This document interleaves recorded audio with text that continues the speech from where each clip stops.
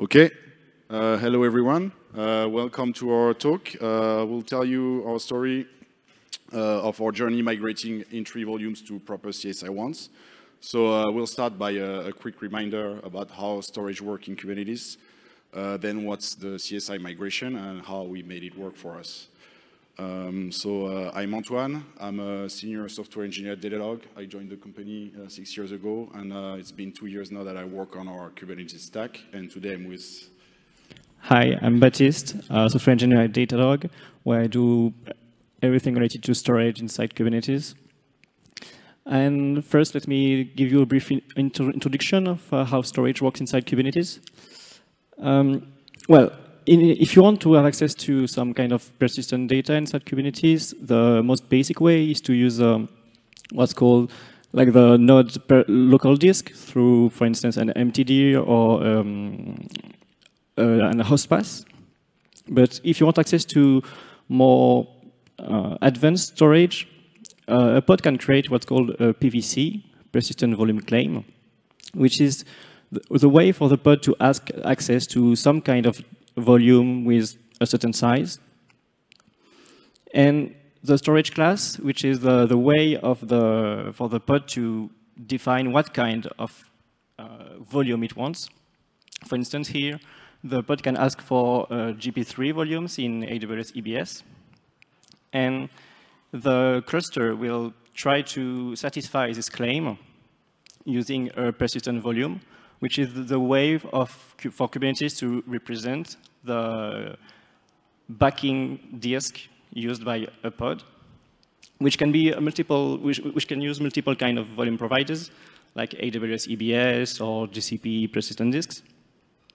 And once we have a PV and a PVC, they can be bound together, and the pod can have access to the underlying data. Initially, in Kubernetes, the way to get persistent volumes was through in-tree volumes.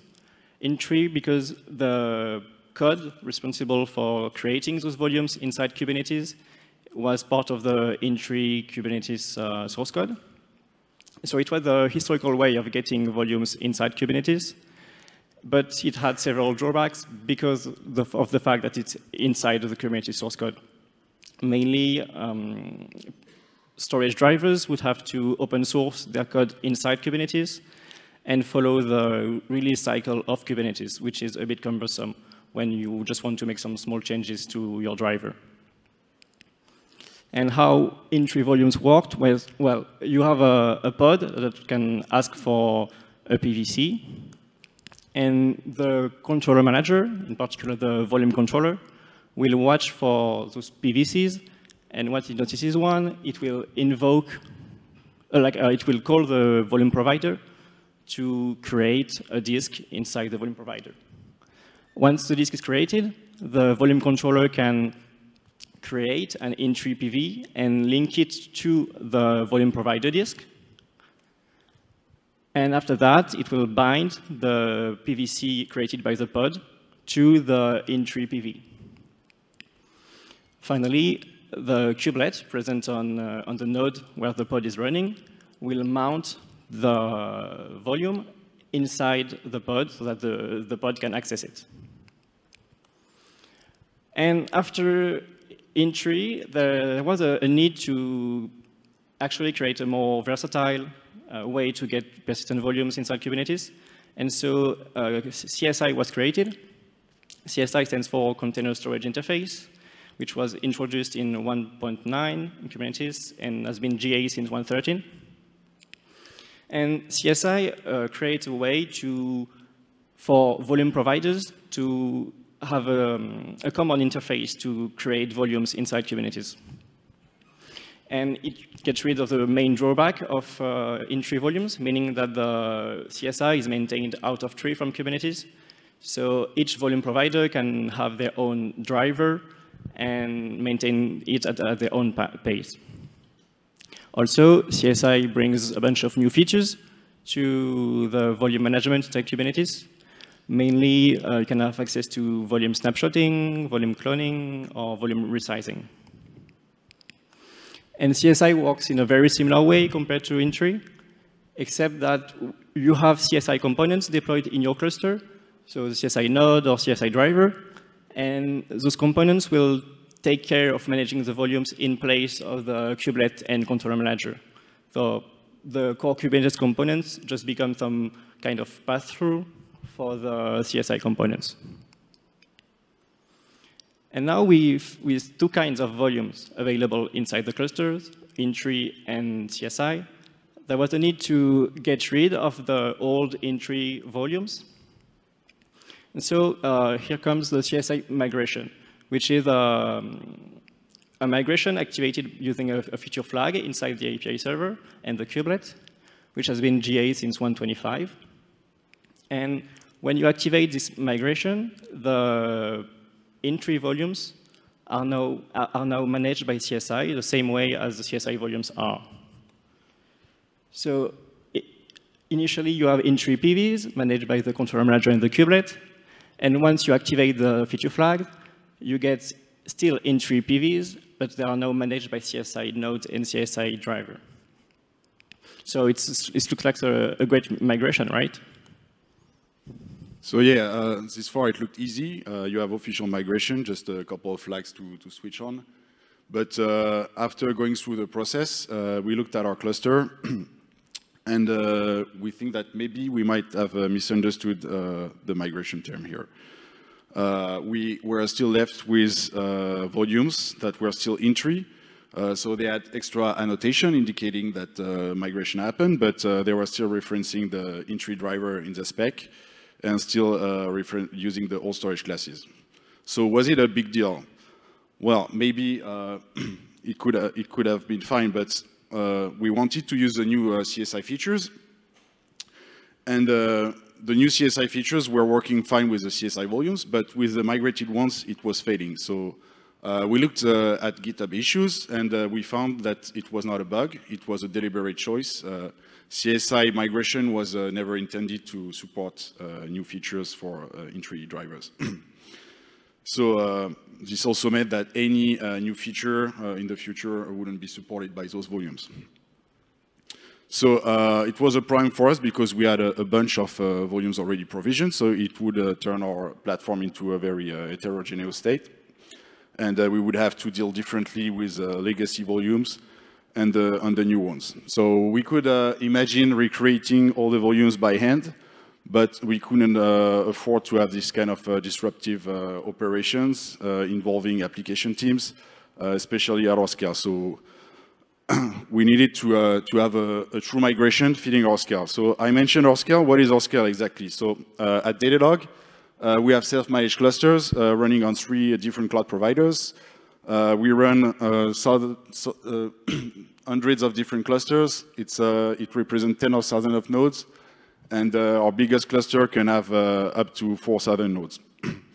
For the stateful part, we have thousands of stateful cells running, and they are owned by a dozen of different teams. It represents hundreds of different services and tens of thousands of persistent volumes. So we started looking into how to make this an actual migration. And of course, we need this to be done in place without any downtime. And if possible, we didn't want the application team to even notice something was going on. So first obvious step was to make sure that we were not provisioning legacy volumes anymore. So we made sure that the CSI storage classes were the default ones. And then after some testing, we realized that it was not an issue to have mixed stateful sets. So meaning that we could have stateful sets both with in-tree volumes and CSI ones. So we decided to replace our storage classes in place. So taking the in-tree storage classes and turning them into their CSI equivalent. Then we had to take care of the volumes objects themselves. So we wanted to go from what you can see on the left to the one on the right. So actually, there was already code written for that, the code that was used by the CSI migration process in a CSI translation lib. The problem was that you can't change the volume specs. It's an immutable object, so the API server will reject your changes. So we thought, how can we work around that? So first idea was to patch the objects themselves into etcd backing store. So we thought that maybe it was very hacky, and also we were not sure about possible race conditions, the interactions with the different caches of all the Kubernetes components. So we thought that maybe it's better to just patch the API server to allow the modification at the API server level. And that way, this operation will be just like any other update operation on an object. And it will like do all the necessary check to avoid the race conditions. So the patch itself, yeah, it's very small actually. It's just like commenting out 7 lines of code. So just like basically removing the equality check in the API server. And so now we had to integrate this properly to run the migration safely on our fleet. So the migration tool implementation, very straightforward. We had to connect to a patch API server, loop on all the entry volumes we had, use a transition lib, turn them into CSI volumes, and then persist the changes. So how does it look like? So yeah, the API server connected to your etcd backing store. We deploy a patch API server pod. We make sure that it's not part of the regular API server pool to make sure that the only client is our migration tool.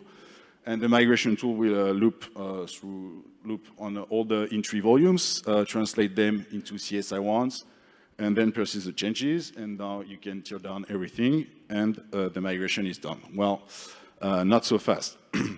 We wanted to use a new snapshot feature then, but it was still failing on GCP. But why? When we had a closer look at the results of our translation, you can see that there was a small difference in the volume handle. Instead of having the correct project, we had an unspecified, like basically a placeholder. And so it was making the volume handle invalid, and it was preventing any operation to be successful, including the snapshot ones. So we were kind of back to square one. So looking at the entry plugin interface in the translation lib, we saw this method called repair volume handle. It was only implemented for GC persistent disk, so it didn't look very nice, but we had broken a volume handle, so why not repair it? So we added this step in a modify script and ran it on an experiment cluster, and then boom, we got an avalanche of detached events while the pods were running, so it was a catastrophe, like all the pods couldn't access their disk anymore. So it turned out there was a small side effect calling that method. So if you look at the volumes we had attached now to a node, we had actually duplicates. There was the unspecified one and the one with the correct project. So it had 2 consequences. When a pod was rescheduled, unmounting the volume twice was causing errors, and the pod was stuck in terminating. And on a Kubernetes control manager restart, while trying to reconcile the state, it was detaching all the volumes. So we have the repair volume handle fix that allows us to create snapshots. However, it doesn't work as we expect. So let's embark on a new journey to fix the fix. So first, let me get back to how CSI works. Well, I lied earlier. It's just a bit more complicated than what I explained here. So let me get back to square one. We have the controller manager inside the cluster that will create a pod and a PVC in etcd. Once it's created, there is a CSI component called the CSI provisioner that watches for those PVCs. And once it notices one, it will call the CSI driver, which in turn will call the cloud provider to create a volume inside the cloud provider. Once the volume is created, the CSI provisioner will create the CSI PV inside etcd and will link it to the cloud provider volume. Then the pod can get scheduled on a node by the scheduler. And on the node where the pod is scheduled, there is a kubelet that knows that there is a pod that needs to be here. And since the pod needs access to a volume, the kubelet will create a volume attachment object inside etcd. This volume attachment is just a way for the kubelet to ask for one volume to be attached to one particular node. And there is another CSI component called the CSI attacher that watches for those volume attachments objects. And once it notices one, it calls the CSI driver, which calls the cloud provider to attach the volume to the node. When the volume is there, the kubelet creates the pod and calls the CSI node component present on every node to mount the volume inside the pod. And there we have it, like a more complete working of CSI. But what is the role of the unspecified that we saw earlier in all this working? Well, when a PV gets processed by some of the components in the cluster, namely the kubelet or controller manager, those components have a local cache where they store like the state of the cluster. And the key they use to store the volumes inside the cluster is called the unique volume name. And it is just a concatenation of the driver name and the volume handle name. So in a CSI PV, we have a CSI driver with the CSI volume handle. And so it gets stored inside the cache. Everything is fine. But then we have an in-tree PV.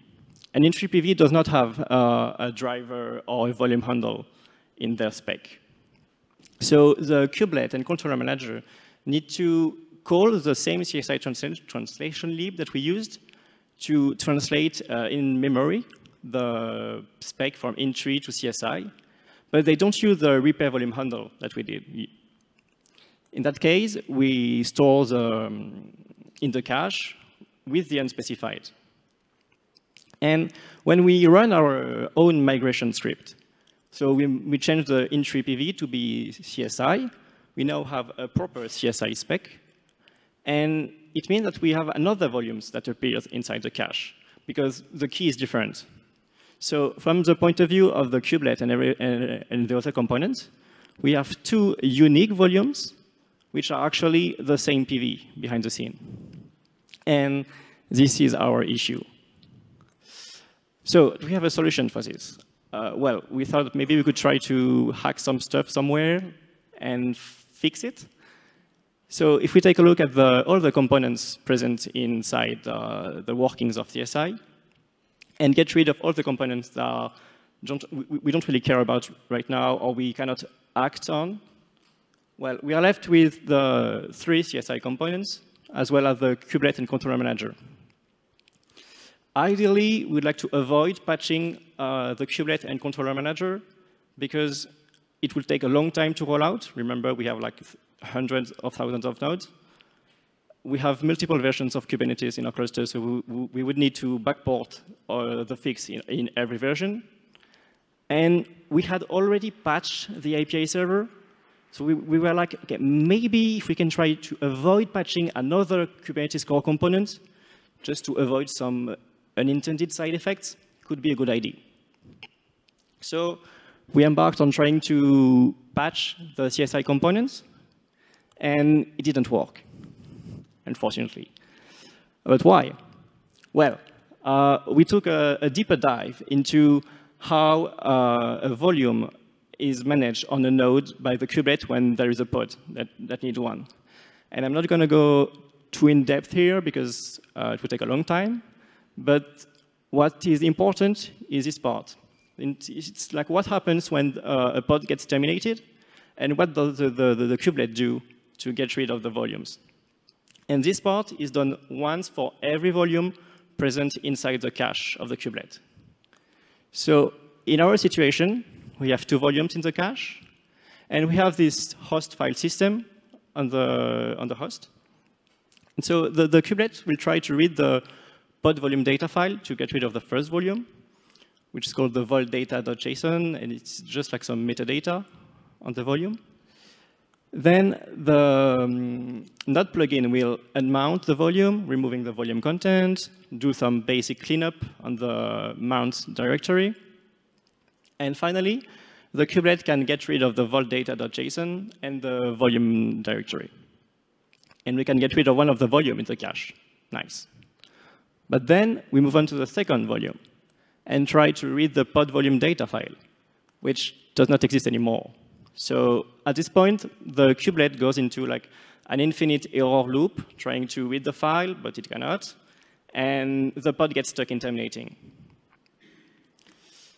So at this point, we were kind of stuck, because we don't want to patch the kubelet in controller manager, or we'd like to try and avoid it. And the other components, patching the other components doesn't work because they don't act at the right moment in the call stack when trying to unmount a volume. So at this point, we were like, OK, maybe we could ask some folks at GCP, because it's a GCP-only issue. Maybe they have an idea on how we can fix it easily. Unfortunately, they had the same issue as us. So they were like, that's annoying. But one interesting thing that came out of the meetings with GCP is that maybe we can do something if we migrate the volume while the pods are not present on nodes. Because if we are not on a node, it means that the kubelet cache does not matter anymore because, well, no node, no kubelet. And the controller manager cache is not an issue because our issue with the controller manager was that it was trying to detach volume from nodes where the pods were running on them. So if we're not on a node anymore, it does not matter. But then how can we not have pods present on nodes? Well, it turns out it happens naturally when we roll out a pod. And it's fairly easy to catch this situation using an admission webhook. So we came up with this solution, where we have a usual working of our cluster with an API server and everything. And we deploy in this cluster an admission webhook with the patched API server. The admission webhook will watch for pod creation events, which happens when we start a rollout. Then we roll out a pod using like a stateful set or deployment. And it's important here to deny the recreation of the pod while the volume is still present on the node. Otherwise, you could have like some kind of race condition where the pod gets recreated, gets rescheduled on the same node, and then you have a race condition with the kubelet trying to detach the volume from the previous pod and trying to reattach the volume of the new pod. And it breaks. So then you wait for the CSI components to get rid of the volume. And once it's done, the controller manager can recreate the pod. It goes through the admission webhook, where we call our patched API server to migrate in place the in-tree PV to CSI. And then the pod gets recreated and scheduled on the node with its volume, and everything is fine. Our migration is done. So yeah, to put it in a nutshell, so we went from starting with having no CSI support at all, so we deployed all the various CSI drivers, and then we went through this official CSI migration, quickly realizing that it was not going to do it for us. So we evaluated different solutions and eventually came up with this migration. Along the way, we had to work around a couple of issues. And so in the end, our custom migration process took us 6 months, and it didn't cause any incidents. So if you need to go down that road or just curious, we made the code available on GitHub. So what did we learn? It's OK sometimes to take an unorthodox path, as long as you make sure you mitigate the risk as much as you can, and also make sure you discuss with your team and everyone is on board. You don't want people to learn about your innovative approach during an outage that was caused by it. Also, the more you go down on the stack, the more you're going to have to deal with some cloud provider specifics or implementation details. The repair volume handle is a pretty good example of this. And also, there is a lot of value in talking to other people in the community. When we started this, we saw that maybe we're the only fools trying to do that. And talking to folks at Google, we realized they had the same kind of issues. And by presenting our problem, it was a good way to take a few step backs, and it led us to find a working solution. Thank you for your attention. If you have any feedback or question, now is the time.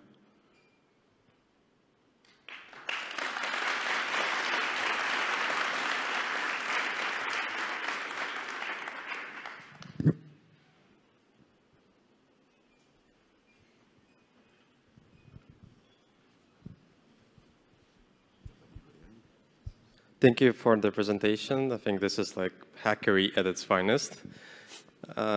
So would you think like this would be easier, for example, with the AWS and EBS in general? Because I think you can like create CSI volume, but from the snapshots, so from the actual like snapshot in the cloud provider. And would it be like an easier approach to just like have like unmount the pod, like have like a new well, not even unmount, but basically create a new volume from the snapshot, but it's going to be like a native CSI volume. Yeah, I think it's the recommended way of doing it, but at our scale, it's just not possible. I mean, if you do that, you have to involve the application teams, and they have to do the process, or you have to do it for them. But I mean, it's gonna you're gonna have to have some kind of meeting with them and coordination, and in the end, we just want to change some metadata. I mean, there is no real reason to snapshot the data to put the same data in another object. Yeah. Okay, thank you.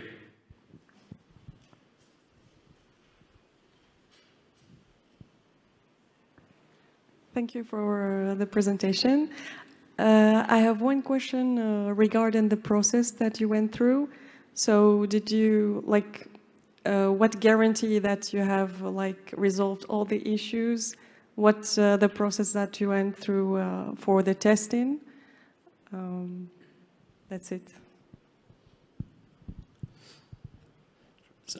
So honestly, it was a fairly manual process for us because what we did test was like trying to migrate a few volumes in experimental clusters, trying to check that the features were working, and obviously that after weeks there was no issue with the volume, and that's how we noticed the avalanche of detached events that we had. So we are not sure that it will never be an issue, but like now the migration has been done for 4 months in our clusters and in our production clusters, and we did not see anything. So we are fairly confident that it's okay right now.